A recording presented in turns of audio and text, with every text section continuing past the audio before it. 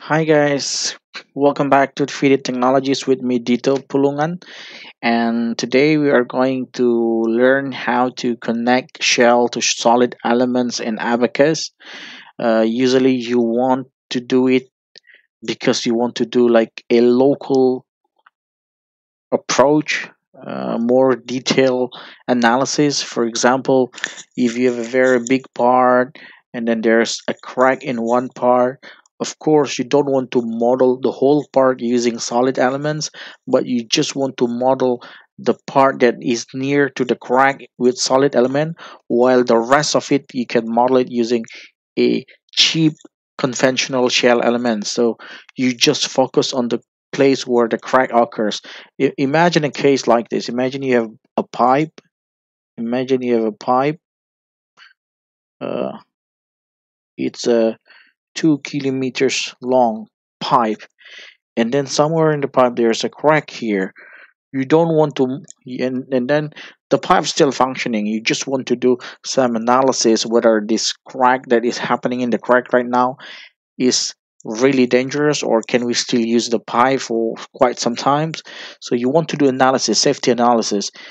And in this case, you don't need to model everything using solid elements. So what people do usually, they only make partition and only focus on the area where you have this crack. You model it using a 3D elements with some cracks here, and then you connect another part using shell element, which is very cheap, right?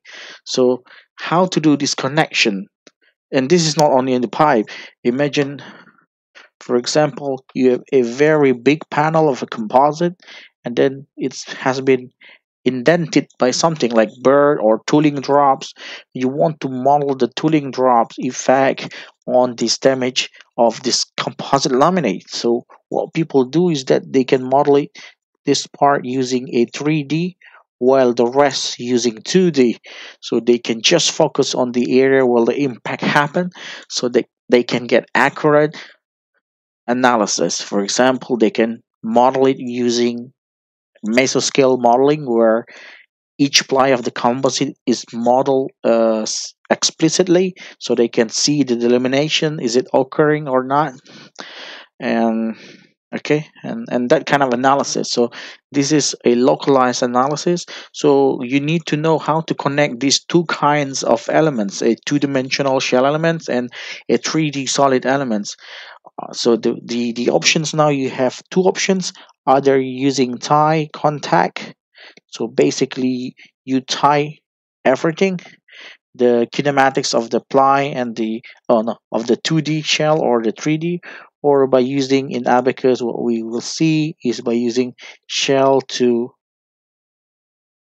solid coupling, of course, because as the name mentions, you should use this one.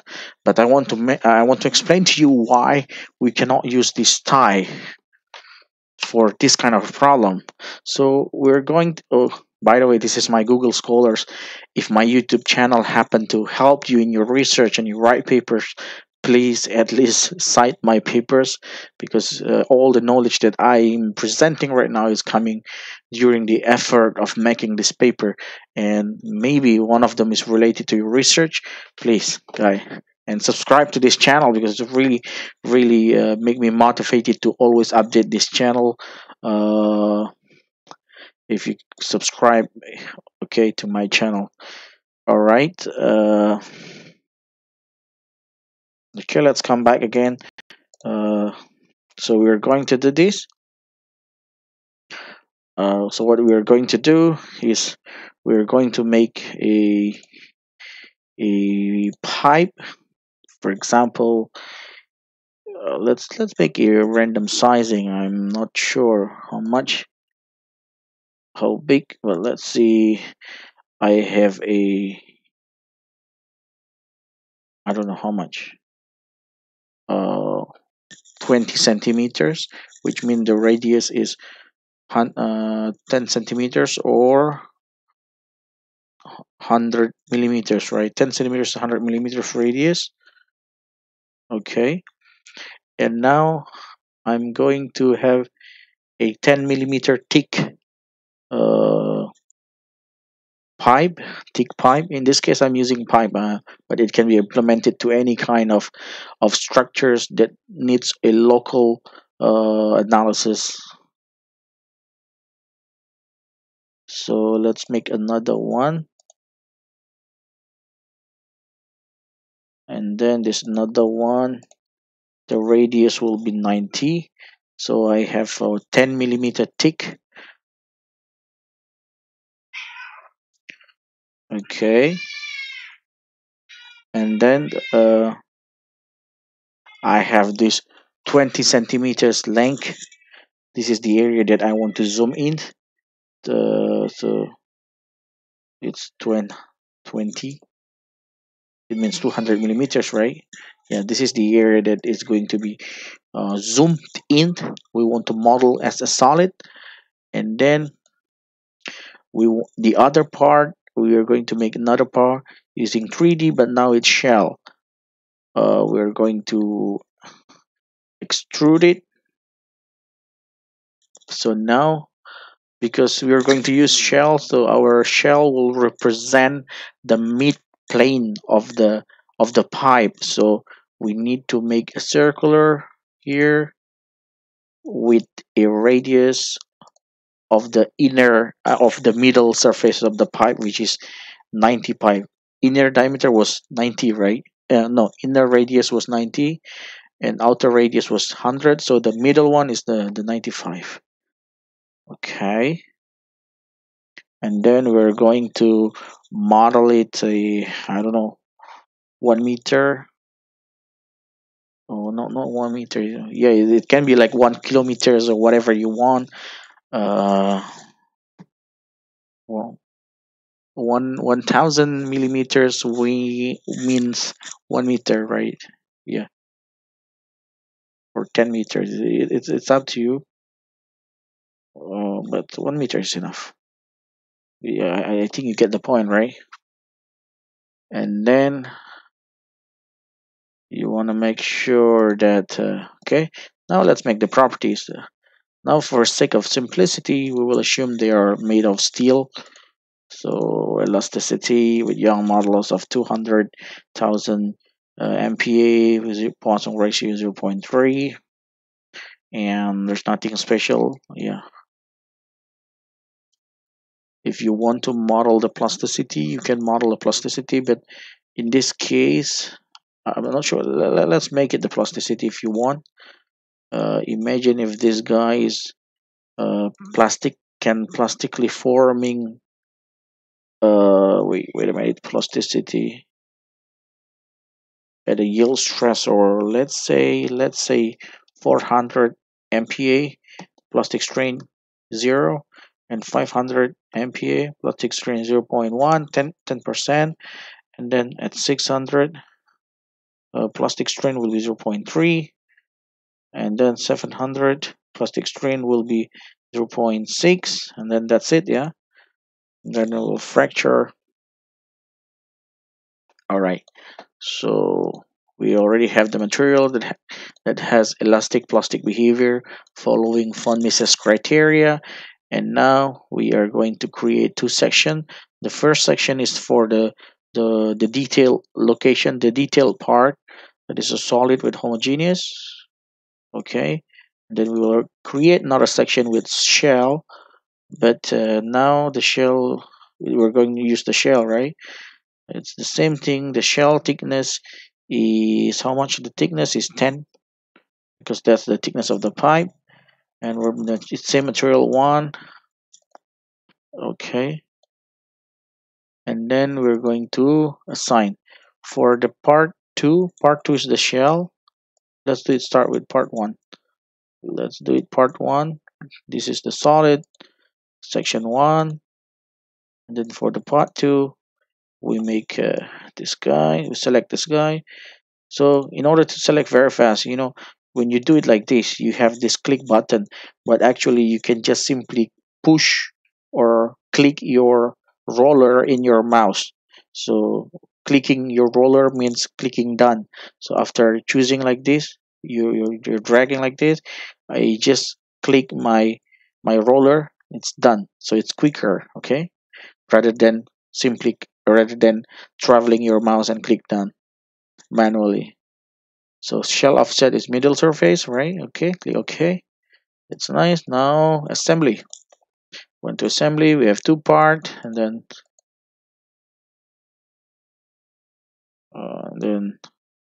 you want to click auto offset just to make it easy. Now you want to translate the instance. This is the detail location, the detail part that we're going to model with solid. So you want to transform this guy. You want to connect. You want to locate them correctly. Click done. This guy moves to here. So let me repeat again. So you need to click this guy, translate instance, select the instance to move, click done or click the roller, and then choose this mid point and move to this guy. Okay, now it's moving. Click OK. Now everything is good. Yeah, because we want to select a tie constraint. Oh no, no need for this case. Just do it is like this is okay. Uh, Now we're going to step, create step, static general, continue. We can have a nonlinear geometry if you want, because I want to bend this guy, this shell elements, and yeah, same. And I really like to use this one because we have contact here, so we're going to use contact tie or anything coupling. Make sure this guy is small enough, so you add 1000. That's better. And then for the field output, the same all the time, evenly spaced time interval 100. We will not use any damage here. And then failure, no failure, yeah, okay. And then we want to make sure same thing here, 100. Okay, so you finish your step. Interaction, now this is the most important part. Now we want to model using the tie, okay. uh, we're going to use the tie. We are this one tie, create constraint tie, and then the master type will be this guy, surface. So you choose this surface, okay, this surface, okay, click done. And then you choose the slave type will be the node of this, okay. So you choose node region, and then you choose this shell. It's really difficult. Make sure you choose only this line, okay. Okay, okay. Now what you're going to do is that you're going to constrain the node, and the surface will have the kinematics, the same kinematics, right? So they will tie their rotational degree of freedom if possible, and all that stuff. They will have the same kinematic. It means that the u of this shell will be the u of this node in that surface. I'm not sure you will understand what I'm saying, but the idea is that the nodal displacement of this surface will have the same nodal displacement of these shell elements, including the rotation and translations. And then done, we already tie, and then you need to make the load. To make the load, it's quite easy. Let's just fix this guy as usual. Click here and click done, and bum bum bum bum bum bum bum bum bum bum. Yeah, so you click everything, and then you click again here, continue.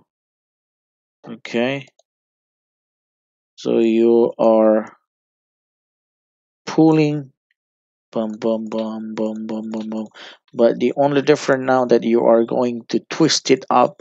So you want to make sure that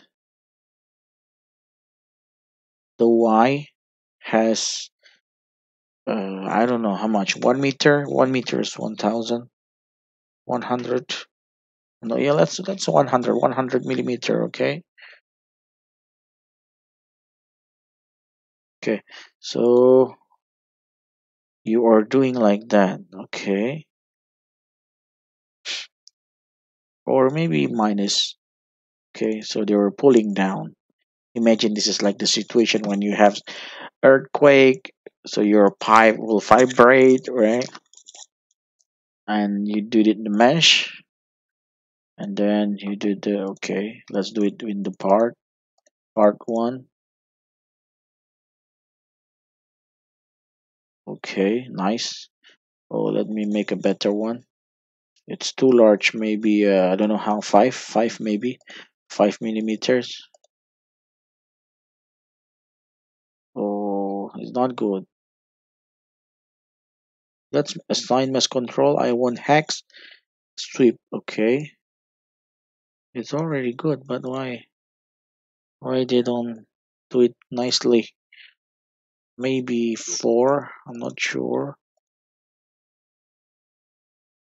Why they don't mesh nicely? Okay, let's make a this guy. I'm not sure you have it there. Yeah, you don't have the place to make this partition or local seed mass, or let's make it two.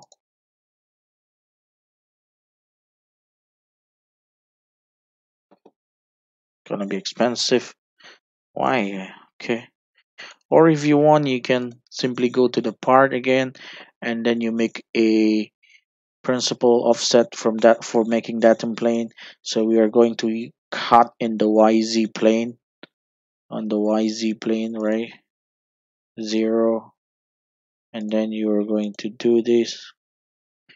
Okay, oh no, using click and hold, and then you will choose this one, partition cell, by using datum plane, and then select datum plane here, because you only have one part here shown.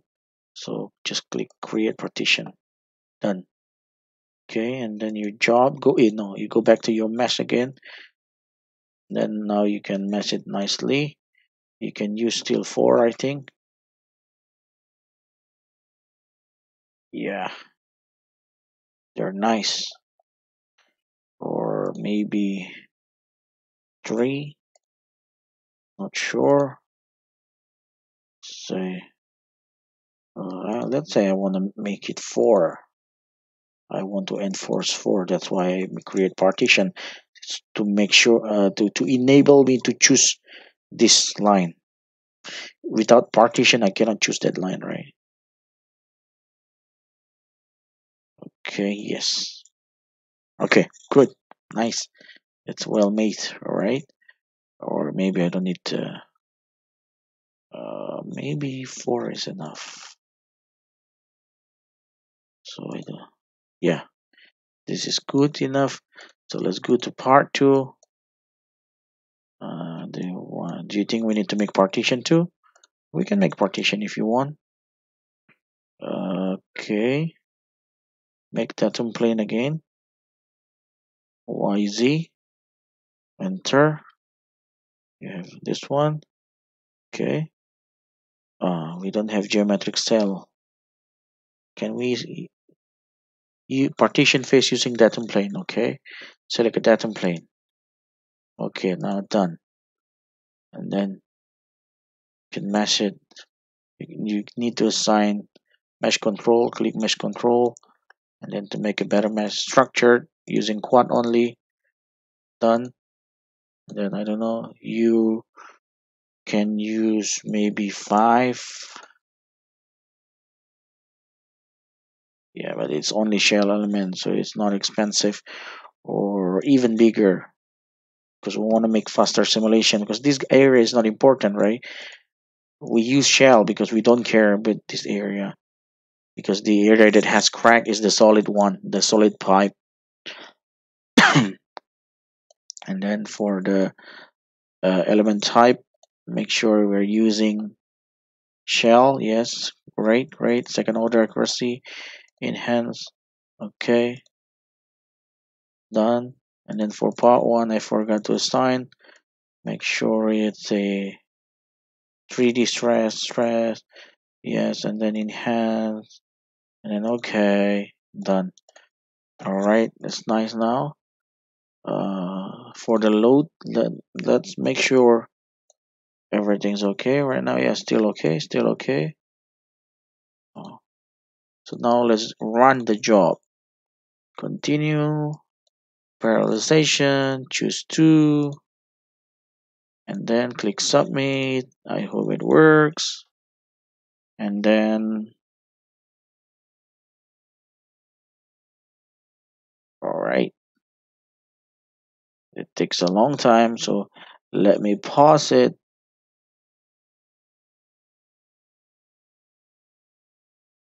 Hi guys, welcome back to the channel. So we're going to see the results so far. Now it's not finished, still running because my computer is so slow.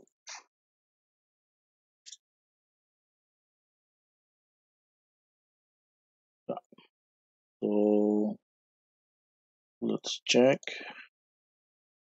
So this is the pipe right now. As you can see here, let's see here in this isometric view.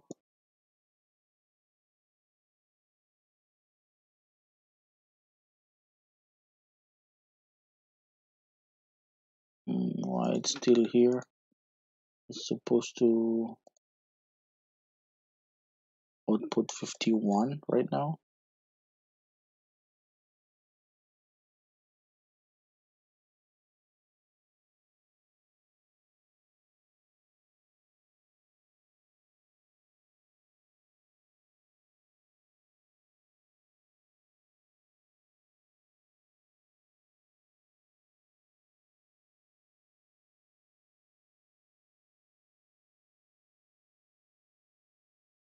Yeah, so it's not really clear here.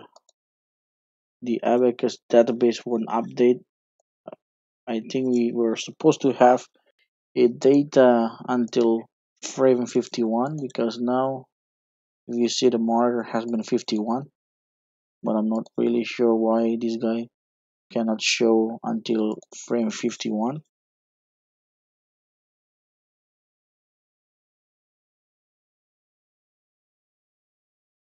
But anyway, let's see.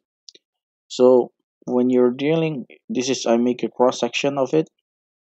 Yeah, so you can see here when you're dealing with a tie, what happened is that basically Abacus tie the nodal displacement of the shell with the nodal displacement of the solid. Only the one who really touch the shell, who are directly touching the shell. So if you see here, uh, Abacus only tie the nodes of the shell and these nodes. I mean, the nodes here, one, two, three, four, all around. It's not this whole face, not the whole face of the solid. So this kind of tying is wrong. Okay, if you see here, so that due to your tie there is a stress concentration in the pipe here, but actually there shouldn't be any stress concentration, right? So this is, how to say, a wrong approach to connect a shell to a solid elements. You should not use a tie constraint because this is what happened. And luckily I cannot show you more, how to say, oh my god, it's really,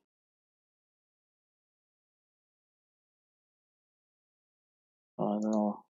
Yeah, but I think you can understand right now what I'm saying is that you shouldn't use tie when you're connecting here. You can see here because when you use tie, they only tie the shell and the nodes of the solid that is directly connect to the shell itself, not the whole face of the solid. Huh?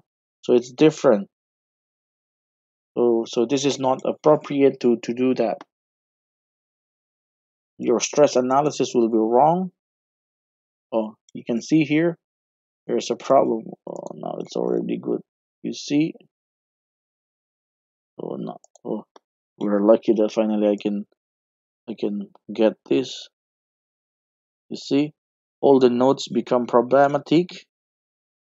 because now you only pull the nodes that directly connect. So what happened is that you have this stress concentration. Ah, you see, you see. Now, can you see the problem? Why I said you should not use tie?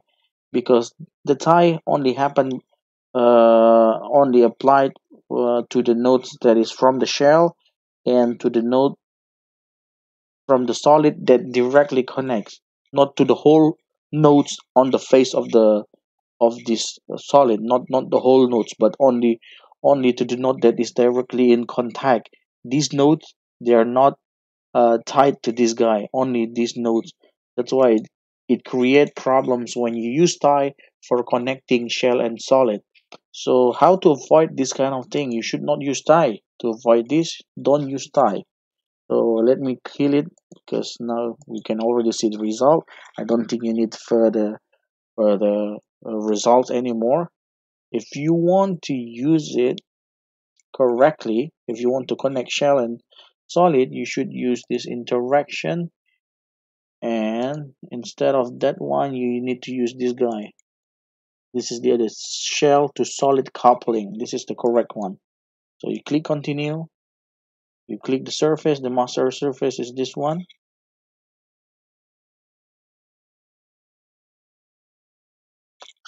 Select the cell edges. Okay, this one.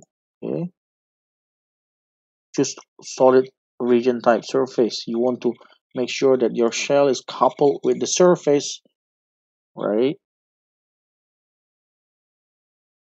Okay, now if you see here, let's suppress the tie. Yeah, I deactivated the tie.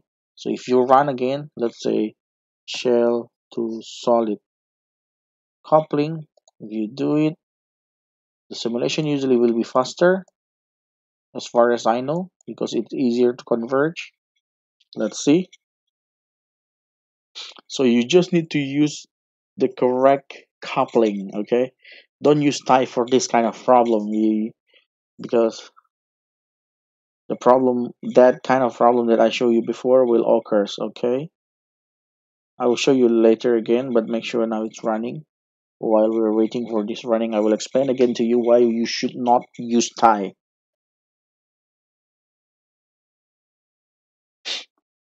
Okay,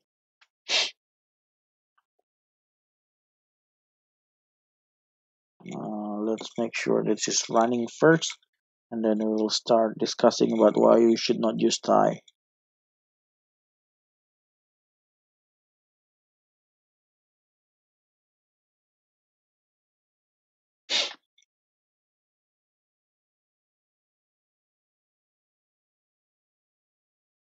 I think it's running good. So yeah, again, come back. So let me explain again. Imagine you have a solid like this, and then at the edge of the solid you have several nodes. Node 1, 2, 3, 4, 5. So there's 1, 2, 3, 4, 5. This is the edge of the solid elements, okay, of the solid part. And then here you only have the shell element with only one node. When you do the tie, uh, the abacus will check this node. Where is the closest node? Let's say this is node 6. So what happened is basically he will find this guy is the closest projection. So and then abacus will say that the u6 in x direction is u6, no, u3 in x direction, u6 in y direction, u3 in y direction, u6 in z direction is equal to u3 in z direction.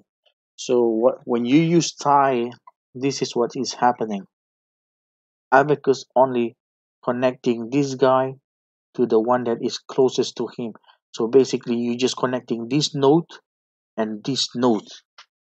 This is wrong, because in reality, when you want to tie something between shell and solid, You want to make sure that you tie from this guy to the whole nodes in the surface, right? In this face. You want to connect that. So you want to connect the 5 to the 6, 4 to the 6, 3 to the 6. So you need to use actually a multi-point constraint like this. So this is what you should do. So when this guy rotating, for example, 30-degree, it's not this guy rotating 30-degree. When you use tie, this is what happened. If this guy rotating 30-degree, this guy only rotating 30-degree, while the other guy, they don't rotate. But when you use shell coupling, shell to solid coupling, what happened when this guy rotate 30-degree, this whole face, let me make it bigger. Yeah, this whole face will rotate 30-degree like this. This is what happened. This is what you want to do. So now 30-degree, right? Because now you couple the one point of the shell not with each node, but to the whole face of the solid. That's why you should not use tie, because when you do tying, what is happening actually, they only match, they only control this guy, the node of the shell, and the closest projection uh, of the node in the face of the solid, which is wrong. Okay, so what they need to do is basically they need to tie the whole face to the node of the shell elements. How to do that? You need to use shell to solid coupling. Okay, this is okay, not tie. Okay, this is wrong. Okay, so I just want to mention that because this is really important. If you're connecting two element with different architecture, one a solid, one shell, don't use tie. Don't use tie. You can only use tie. You can only allowed to use tie when you're connecting elements with the same with the same how to say, the same dimension. You want to connect solid to solid, okay, or maybe you want to connect shell to shell, okay, but not shell to solid. If you want to use shell to solid, don't use tie, but use shell to solid coupling, huh? So you can use it here. Where is it? In interaction, instead of how to say, instead of using this guy, you use this guy, shell to solid coupling. Okay, I hope it makes it. I hope I make it very clear for you guys, huh? Okay, let's check again. The oh, it's still a long time to wait, so I will just pause it again and resume when it's done. Okay. All right. Welcome back to this tutorial. So it's not yet finished, but if we see, it's already at 0.1 from the total 1 seconds. So let's see what we can see. I'm sure we can already see the difference. You see here now that the stress contour is really like uniform, continuous, right? And they're not concentrated. The stress is not concentrated in the mid part of the solid element anymore. So if we compare, let's check to so we now reaches 11. You see here they're very nicely connected, right? Very nicely connected. And if you want to compare, is a frame 11, huh? If we compare with the one with the tie at the frame 11, Okay, the frame 11, you can start to see here that the shell element only pulling a certain nodes that directly connects to the shell only. Certain nodes from the face, from the solid phase, that directly connect to the shell, so they only pull this kind of nodes, not this, the whole face, not the whole face. Yeah, so they don't pull the whole face, they only pull the nodes from the face that directly connect to the shell nodes itself. So you can see here that as the loading becomes bigger, they create a bigger problem, our glassing and so on, stress concentration. So your stress analysis is totally wrong when you're using tie to connect the shell and the solid, but it's correct if you're using the coupling, solid to shell coupling, as you can see here in this ODB. It's really nice. They don't have problem like that. Yeah, so that's the point of this video, to to show you, to emphasize to you that when you're connecting 2D and 3D elements, you don't use tie but use the solid to shell coupling. Okay, I hope this video can be helpful for you, useful for you for your research. And if that is the case, please don't forget to subscribe to my channel, like this video, and comment below, and cite my paper, my publication, in case you manage to publish something. Okay, thanks for today and goodbye.